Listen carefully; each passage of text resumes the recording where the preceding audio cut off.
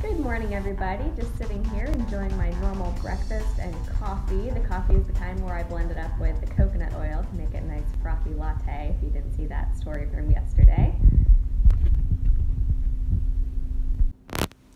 Good morning, everybody. So I've been thinking about something. I am 3 days in to showing you guys all of my food and all of my workouts in prep for this beach vacation and fitness shoot that I will be doing with Chatland Photo. So if you haven't followed him already, make sure you go follow him. And so far, the first couple of days, I've been logging all of my food. I've been posting all of it on my Fitness Pal, and then I've been taking a screenshot at the end of the day, and I've been posting that to my YouTube at the end of my food log days. And I've been thinking a lot about it. It's not genuine to me to log my food like that when that's not really how I do things. I have not logged my food in years and years and years. I've gotten to a place of really strong intuitive eating where I really listen to my body and listen to what it needs. And you know, when I'm in a prep for something like a fitness shoot, I've never really relied on logging. I've relied more on just keeping my food super, super clean, listening to when I'm hungry, eating when I'm hungry, loading up on veggies, loading up on lean proteins. And that feels good to me. I had decided that I wanted to try logging because I thought it might be something that you guys would want to see. I figured you would want to see what my macros look like, see what my calories look like. But at the end of the day, that's not going to be what your calories look like and what your macros look like anyways. So I have decided not to continue logging my actual calories and macros.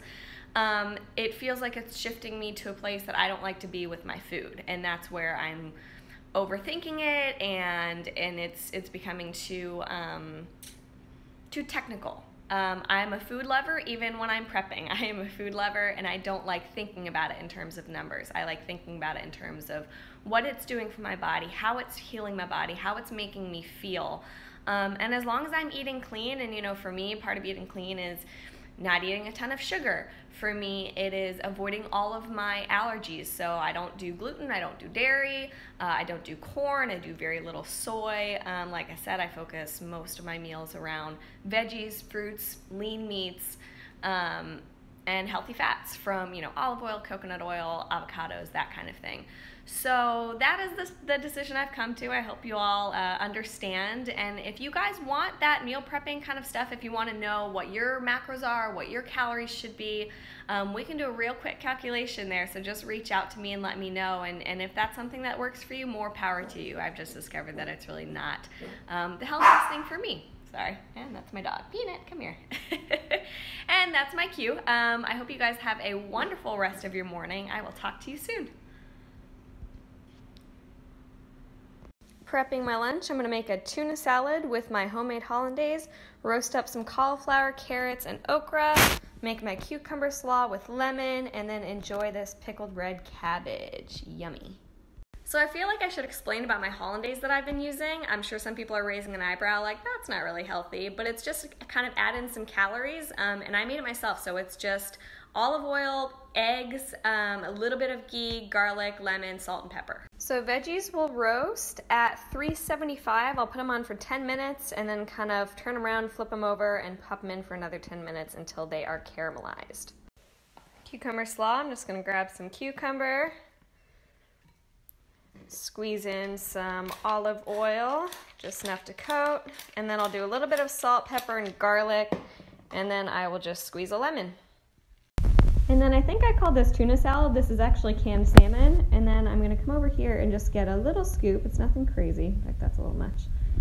And just mix that in just enough to coat. I'll mix that in better in a second. And then I did make myself another cup of coffee, where I used a cup of coffee, a teaspoon of coconut oil, a little bit of pumpkin pie spice, and then added 2 tablespoons of collagen hydrolysate to get a little bit of protein in there, blended it all up, and it is now frothy like a latte. For dinner, I'm making a Mediterranean salmon with olives, artichoke hearts, capers, sun-dried tomatoes, and some mixed greens. And then I'm going to be making my own kale chips, roasting those at 350 for about 8 minutes, 8 to 10 minutes. So I started by heating up the pan in medium heat, and then I put the salmon skin side down, topped it with salt, pepper, and garlic powder, and now I will cover that up for about 8 minutes or so.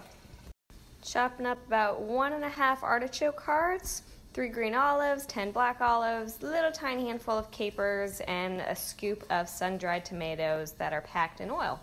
Just tossed all the toppings in with the salmon and gonna cover and put it on low for about 3 minutes. And just added a small handful of greens that I will basically just kind of stir around in there until they wilt.